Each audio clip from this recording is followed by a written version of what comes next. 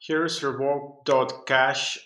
So what it does, it helps to revoke your Ethereum transaction. Access. Token allowances. So, yep, to connect your wallet, just tap Connect Wallet, and then you will be able to connect your MetaMask here. So here you can just connect some accounts. And then that's basically how it will work.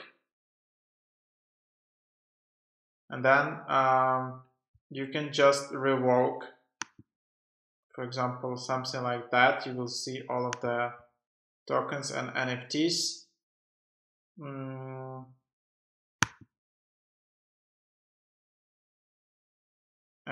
And yeah, so basically that's how you connect your wallet.